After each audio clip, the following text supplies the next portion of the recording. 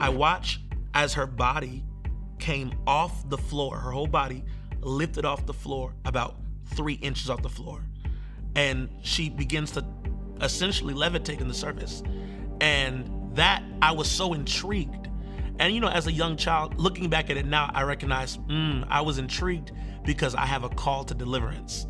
And so something in me, immediately I lost my fear, and all I wanted to do was watch as my grandmother was used by the power of God to subdue this thing living inside of this woman. Jordan, welcome back to Delafay Testimonies. It's good to be here. You were the first one that we actually released on this channel. For people who have not seen that testimony, just tell us a little bit about yourself and tell us a little bit about your salvation testimony of how you came into this relationship with the Lord. Yeah, definitely. Well, my salvation story looks like this. I was raised in church. I always kind of remember loving the Lord or having some level of relationship with the Lord. I was saved at 7 years old, really. Got filled with the Holy Ghost at 7 years old.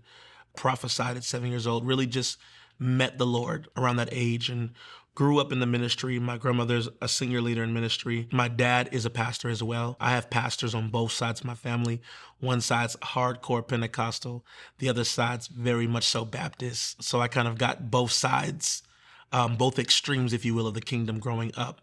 Middle school came, the desire to be normal, caught back on fire for the Lord back when I was in high school. And I've had visitations from the Lord, various things throughout my life that have kind of almost in a sense, one, confirmed the call, but also confirmed to me that he was real. So I can't remember a day where I didn't love Jesus, because I'm one of those cases where I was exposed to church so little, and that's pretty much my story. Yeah. For anybody who has not watched the testimony, we are going to be linking it on your screen, and it also will be in the description box below. So definitely make sure to check it out to get a little bit more insight into Jordan's incredible walk with the Lord. Now, Jordan, today you are going to share another testimony with us. What is that testimony that you would like to share? I'm going to talk to you, Eric, about my story of how I got involved in the deliverance ministry. Come on. And how the Lord introduced me to the casting out of devils and demons and things of that nature. Yeah, which is so interesting because it's such a popular topic. It is a popular topic today. Right now. And so, we're just honored that you would want to share this with us. So wherever you want to start. Yeah, I think firstly I want to talk about it because it is so popular. I think it's important that people like me kind of open up and talk about how the Lord introduced us, because it seems like it's a move of God right now. Yeah. And there's such a revelation for deliverance right now. So why not talk about it, My first time ever seeing a deliverance or a demon cast out of somebody was one of the most terrifying experiences of my life. Like I said, I was raised in a Pentecostal church, holiness, and my grandmother, she's an apostle, and this was kind of like the prime of the ministry. And my grandmother's leader came into town, a guy by the name of Apostle S.E. McKinney. He's gone on to be with the Lord right now. And he was known for the prophetic. He would prophesy, but I had never seen him cast a demon out. And quite frankly, I didn't know what deliverance or the casting out of devils was. I was like 8 years old, possibly. And we were at a little small storefront church in Sterling, Virginia. And Apostle McKinney was ministering, prophesying to people. And he laid hands on this one particular woman, and she falls out under the power of God. And this was nothing abnormal to us. We had seen people slain in the Holy Ghost all the time.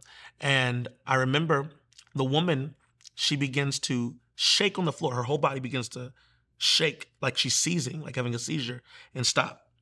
Seizure, stop. Seizure, stop. And I'm looking at her, and as an 8-year-old boy, I just love the Lord. I'm just with my grandmother at church at a service that he had came to preach at. And I look at my grandma and I tap my grandma on the shoulder. I said, "Grandma, something's not right." Even at that age, I knew a seizure is continuous. It was not something that just happens and stops usually. And my grandmother, in her wisdom, she said, "I know, baby, just go sit down." And so I go back and sit down on the third row, and I see my grandmother and the pastor of that church, a woman. She's actually gone on to be with the Lord as well. They go down to the woman, and they put their hands on the woman while she's seizing and stopping, seizing and stopping. And the moment my grandmother touches her belly, the woman opens her eyes and yells, "No!" But this no, it was not a regular no. The voice that came out this woman's mouth was so deep that I'm convinced a woman with regular woman vocal cords couldn't make a sound that deep. Me as a grown man, I don't think I can make a sound that deep. And it was a no that came out of her belly. We could hear almost like two voices yelling at her at one time. Being Pentecostal, nothing we do is gentle or quiet, you know? So that freaked me out. So I start backing up. I'm sitting in my seat, like in the third row, and I start backing up like this in the chair. And my seat starts moving backwards because I was terrified. I went back so far, I went through about 3 rows of chairs just backing up like this because I was terrified. It actually kind of traumatized me because, you know, as an 8-year-old kid, you're not used to seeing anything like that. The lady, she begins to shake and yell no and begins to like wrestle with Apostle McKinney's wife, First Lady McKinney, and my grandmother and the pastor. And they begin to wrestle and begin to command this demon to come out. She begins to shake her head violently, saying, "No, like, no, this is my house. I belong here," things of that nature. And the best thing I can tell you is when you're sitting in the midst of a deliverance, even if it's your first time seeing deliverance, if you're saved and have the Holy Spirit, you immediately know what's happening right now. Even if you've never seen it before, you may be new to it, but immediately the Holy Spirit in you will recognize. Because at 8 years old, I knew this is a demon, and I knew my grandmother is getting it out the woman. And the woman, I watched as her body came off the floor, her whole body lifted off the floor about 3 inches off the floor. And she begins to essentially levitate in the surface. And that, I was so intrigued. And, you know, as a young child, looking back at it now, I recognize, I was intrigued because I have a call to deliverance. And so something in me, immediately I lost my fear. And all I wanted to do was watch as my grandmother was used by the power of God to subdue this thing living inside of this woman. And, you know, my grandmother sits on the woman, essentially, and they pretty much hold her to the ground and begin to proceed to cast that demon out. And that was my first experience, seeing a demon cast out. Fast forwarding, throughout my childhood, I was tormented by demons in my sleep. For years, I would say up to the age of 12, 13 years old, I was terrified of the dark. And not because the dark itself scared me, but because I would have visitations and encounters with demons in the dark. And, you know, in my last testimony, I talk about how I was visited by the Lord. I've seen Jesus. I tell people, I said, I've had way more encounters with demons than I've had with Jesus. And it's not to say that you should believe God for more demonic encounters. It's just saying, as a child, that I believe the enemy tried to scare me out of the supernatural, possibly because I was called to cast out demons. So as a child, I remember living in my apartment with my mom. There was a 3-bedroom apartment, my grandmother in one apartment, in one room, my mom in the other, and I had the middle room that didn't have its own bathroom. And I remember I would say for about a year straight, I would encounter demons in my sleep, but be wide awake. My mom would call them nightmares, as most good parents would say these are nightmares, but I can recall that I was wide awake, sitting up in my bed, watching activity in my room. Sometimes my shoes would slide across the floor. Sometimes I would hear a random knock on my door. Sometimes the closet would open and it would close again. Sometimes my bed would shake randomly. I'll never forget. And the devil, he's so crafty because he knows how to make himself appear animated. So when a child tries to describe him, the parents were saying, this is so animated, this can't be real. So things I would see, this is going to sound crazy. People are probably going to get mad, but I would see a literal T-Rex peeking out of my closet. I would see alligators move across my floor in my room, like real alligators walking across the floor of my room. I'll never forget a woman in an all-white dress came and stood in my room and said, hello. And for some reason, this woman scared me more than the alligators and the T-Rex. I screamed and called for my mother, and she comes running. What's wrong? What's wrong? I said, there's a woman in here. She just said hello to me. Her face looked scary. She said, Jordan, that was a dream. But I knew for a fact it wasn't a dream because I never fell asleep that night.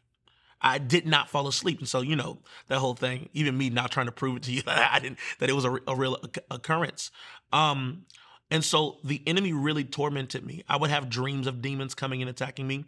I had one particular demon come into my room. I had to be like 7, 8, 9, or somewhere around that time frame. It kind of runs together.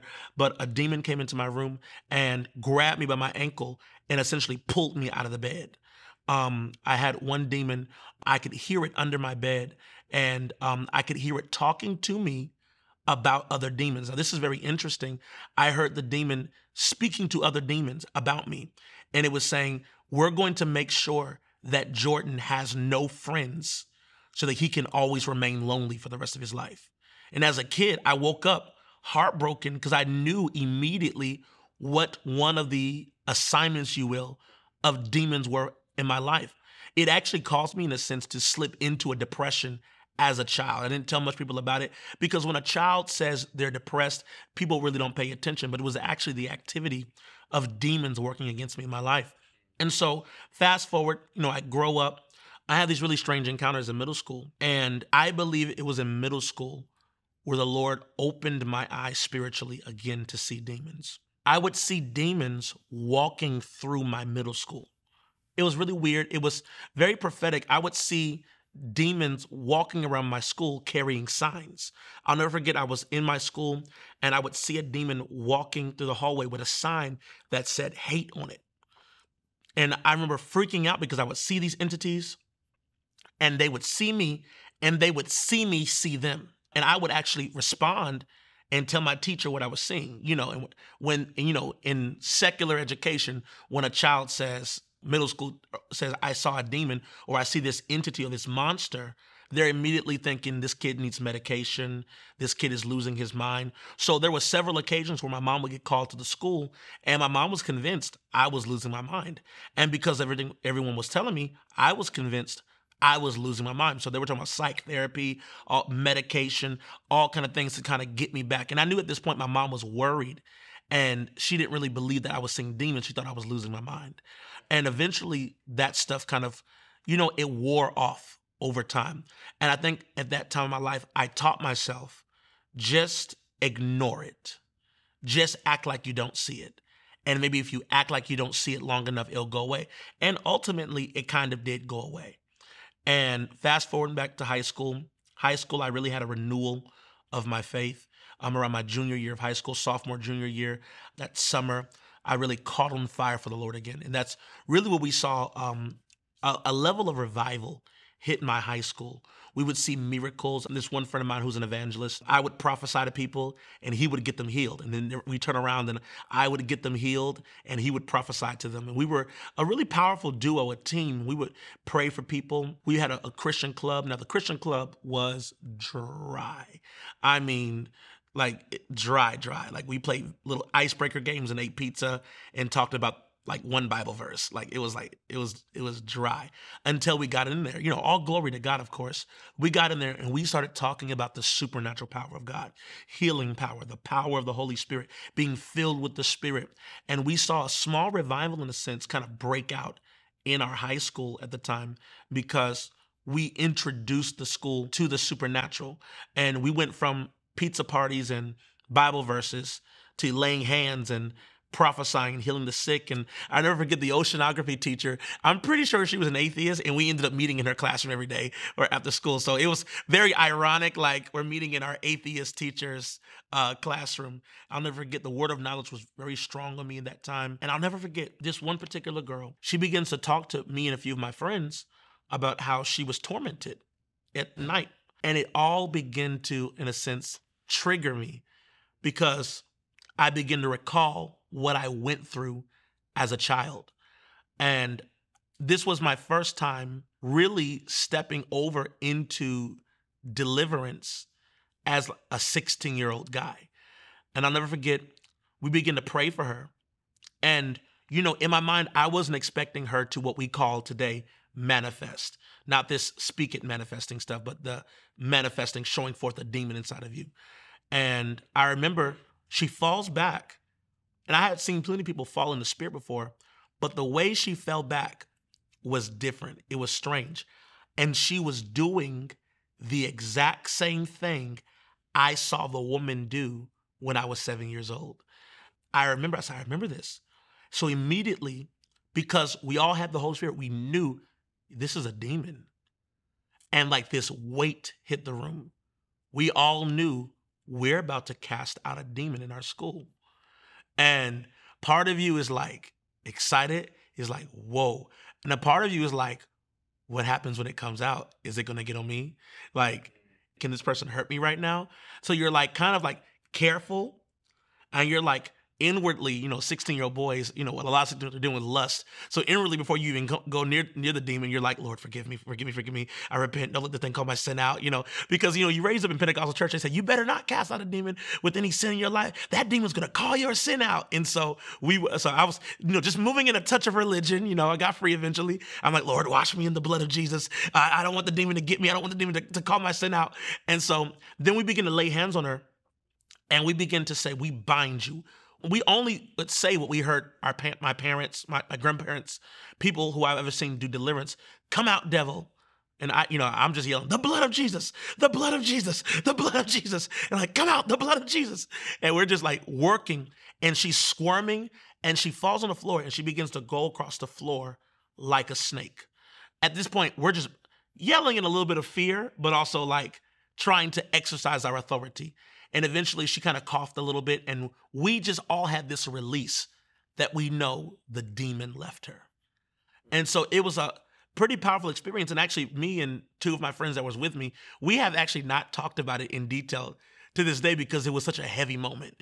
And we never really talked about it in depth. And they may have talked about it, but we never talked about it. And that was my first experience with the casting out of devils in my personal ministry. And I'll never forget. What did that do to you afterwards? Like you leave this class, you go home. Where are you at now that you've seen this and experienced this? I was freaked out, and I really thought to myself, wow, the devil must be really mad at me. He's going to come after me now. That was my first initial thought, because when you're raised in a Pentecostal culture, and it's good to have this kind of raising, they always taught you about the retaliation of hell. How whenever you do something for the kingdom, hell is going to retaliate. And you know what? Hell really retaliated in my life. I'll never forget, I was sitting in government class, and the whole issue of gay marriage came up. Now, mind you, like, I love gay people. I believe sin is sin, but I love all people. You know what I mean? But at the time, I was a little more zealous and religious a little bit, and also very vocal. So the way that I would approach things was not really in love. It was more righteousness without love. And we always know that kind of relates to religion. Now I know when I approach things such as same-gender loving people, I approach it with righteousness and the word, but also I have to approach the people with love. But at the time, I was not that way at all. 17-year-old Jordan was a tyrant, And so I'm sitting in government class, and our class really wasn't a class. It was a debate hall. We would get graded on our ability to communicate our political beliefs. And he would oftentimes stir the pot up. So he knows he has this super Christian guy who's most likely going to end up a preacher, me. And then he has this guy in the classroom who's very much so into witchcraft. Like, there was this one guy, he dressed like a girl, and he was very much so a homosexual. And the guy didn't like me, and I didn't like the guy. Now, looking back, I should have been more like Jesus. I admit that. But to me, I'm like, it wasn't even the fact that he was a homosexual. It was that he's a witch. And my coming up, I said, we don't play with witches. I got power over witches. And I still do. Praise the Lord. We praise God that witches can't touch us as Christians. Amen. But like, I could feel the spiritual tension between me and this guy. And he was open. He wore the pentagram. He said, I'm a witch. I talk to spirits. I do witchcraft at 17, 18 years old. And I remember he intentionally brings up the subject. And remember, at the time, I think gay marriage was about to be legalized nationally. And he says to me, he says, Jordan, what do you think about gay marriage? And I said it very boldly. I said, it's not biblical. I forgot about politics. I was thinking about the Bible. It's not biblical. It's against nature. And I just started going in.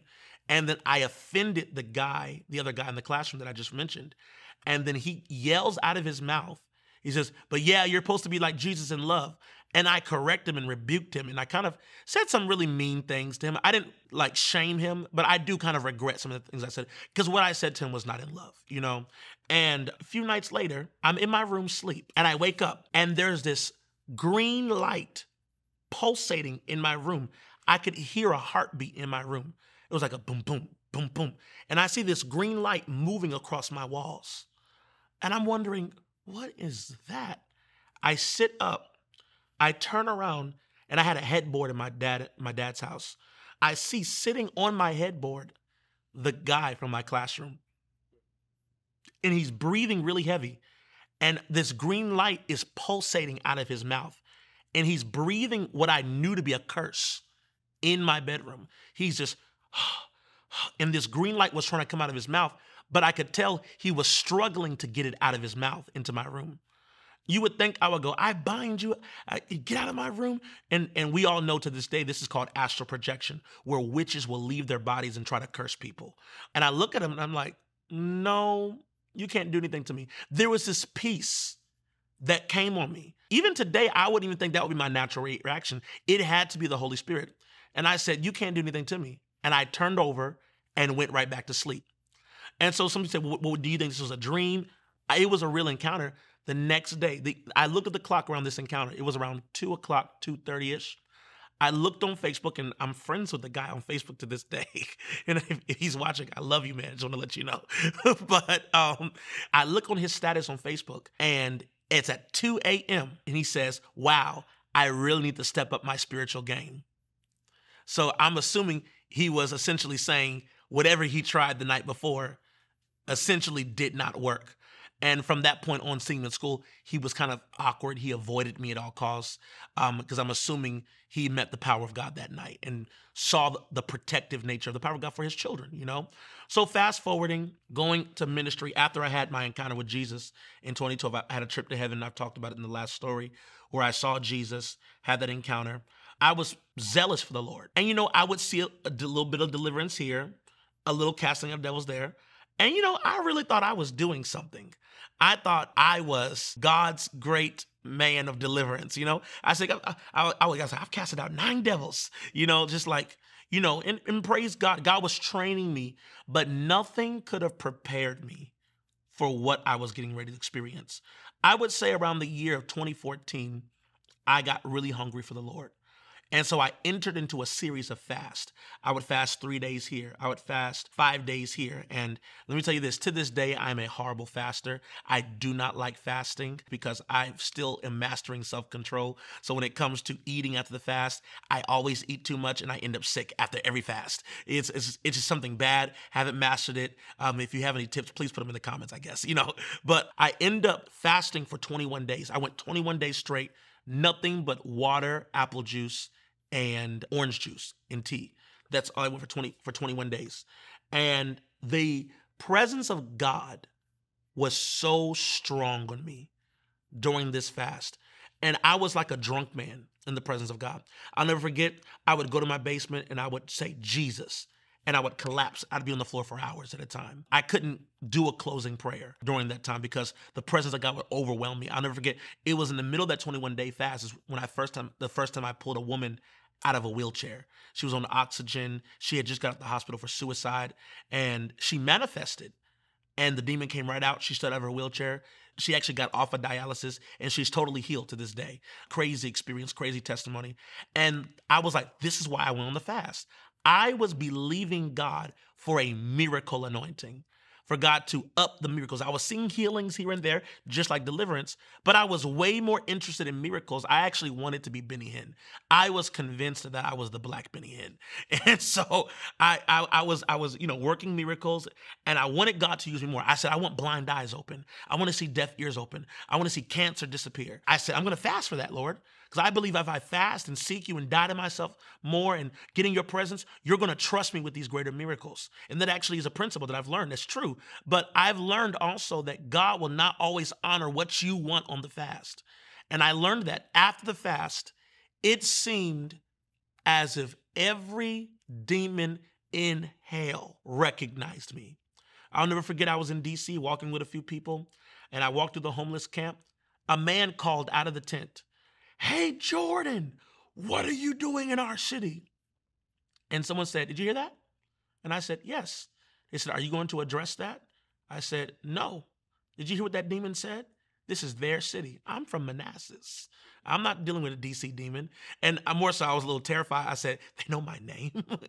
And from there, it seemed like every time I come into a service, deliverance would break out. I was actually at a ministry you attend, and it was the base camp. And we were out in Pennsylvania, and I was one of the guest speakers. I went to give a prophetic word, and I literally said, I didn't even say Jesus. I said Jesus. The room was filled with like 100 people, and all of a sudden, you just see like 20 kids just hit the floor. Some kids begin to crawl like snakes. Other kids immediately begin to throw up. I see a woman in the front row. She starts yelling, "I'll kill him!" Like a 17-year-old sweet girl, like "I'll kill him" in a deep voice, and starts trying to crawl up the stairs. And it freaked me out, like freaked me out, because I'm like, yo, what is going on here? I'm like, these are real demons going crazy. And so, at that moment, I'm like, well, I have the mic. So instead of giving the prophetic word, I just start yelling, "Come out! Come out!"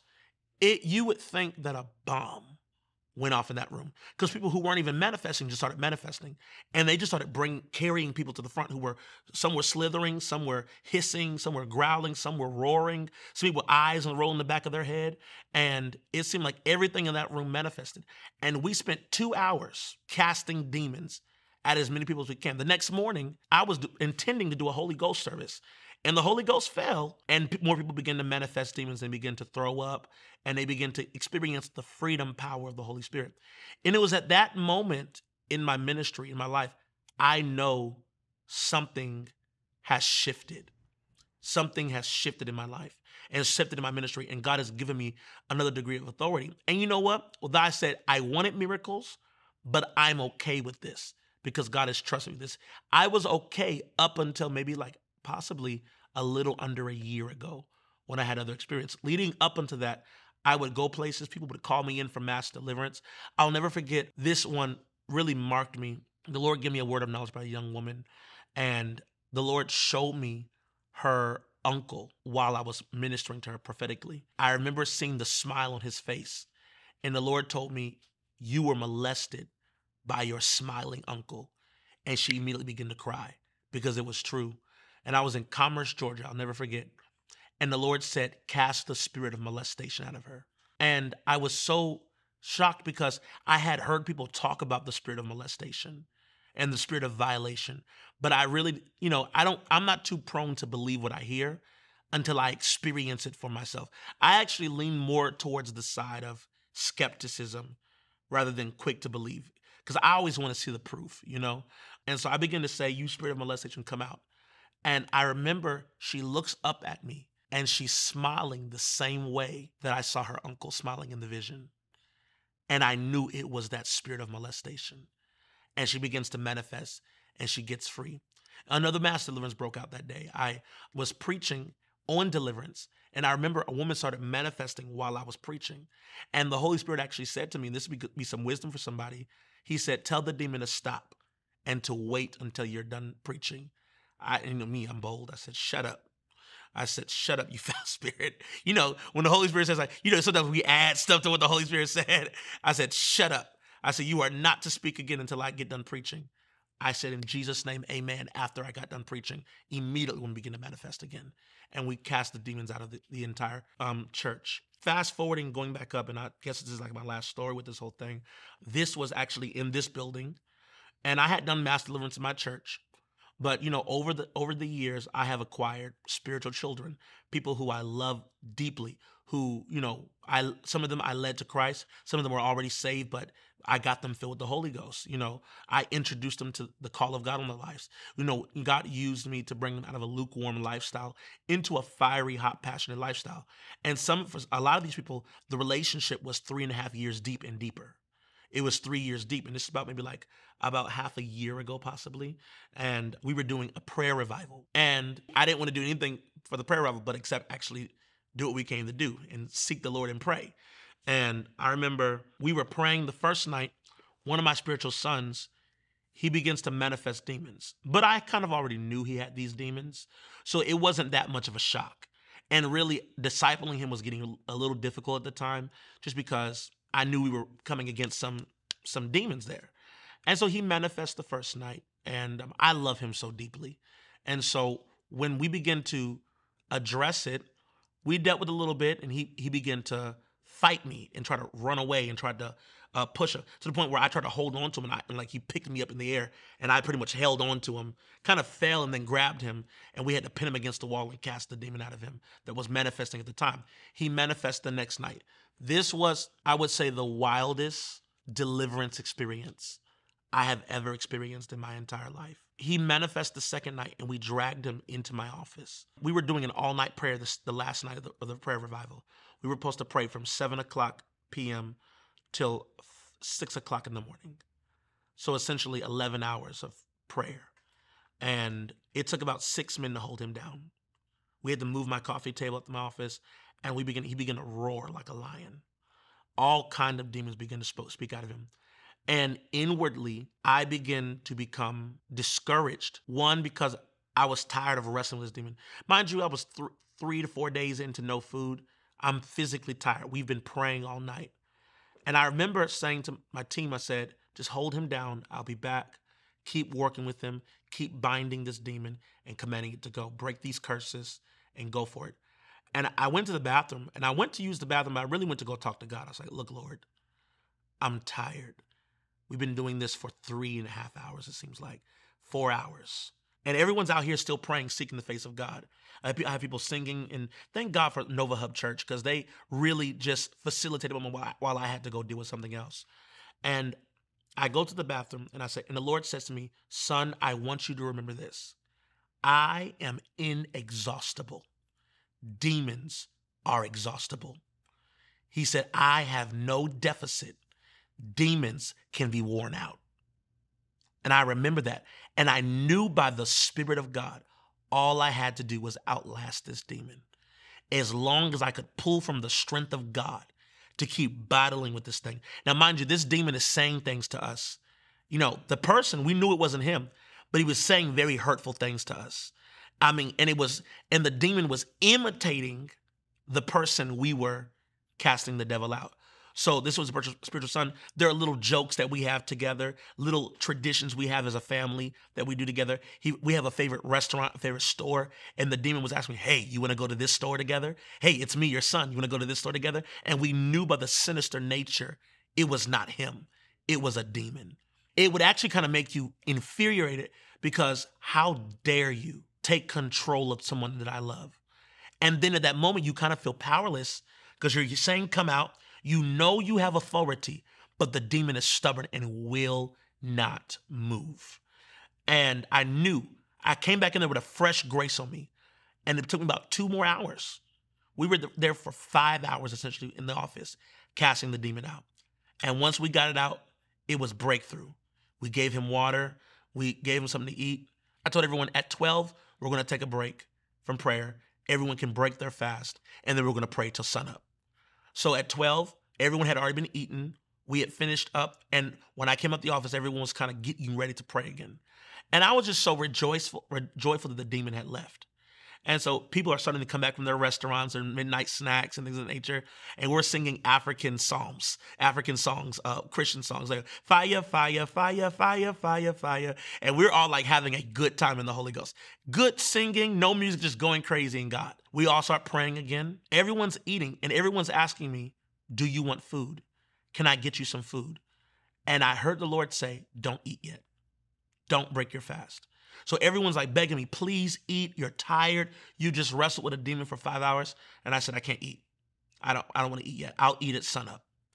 And it makes sense, because we know that Jesus says these certain demons only come out through prayer and fasting.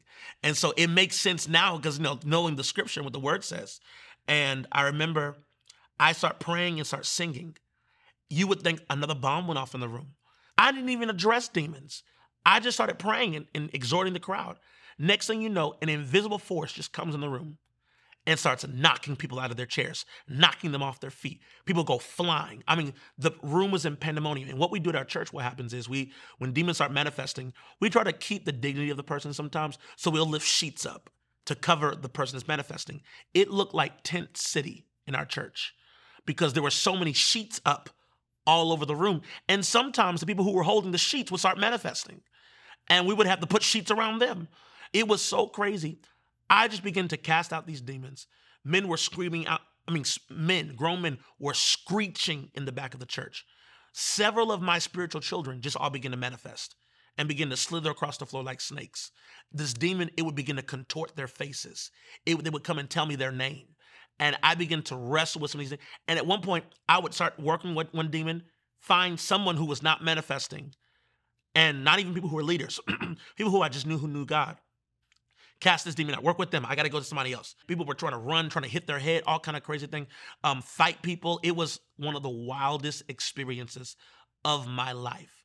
And the demons, every time I would peek over the tent or the sheet, they would start calling my name. No, not him. Get him away from me. No. And I would come and wrestle with them and like hold them down. And the reason why I would wrestle with them because I didn't want their bodies to get hurt. Because demons on their way out, they'll try to hurt the person that they're manifesting through, bang their head on the floor. So I would like try to hold their head up and begin to drive the demon out, command the demon to come out, all kind of various things. And it was very, very traumatizing. No, at that moment, like I told you before, in that moment when people you love are manifesting, you turn into Superman. You turn into, listen, I got to do what I got to do. And we got to get these people free. Greater is he that is in me that's in the world, you know? And the entire night, I just kept on quoting that scripture to myself. Greater is he that is in me than the world. Greater is he that is in me than he's in the world. Just kept on saying it to myself over and over again so I could get through the night. And it was so bad that we were casting demons out of people so they could get up, get their bearings together, and help me cast demons out. We were actually activating people in deliverance that night. And we did that till 5 o'clock in the morning.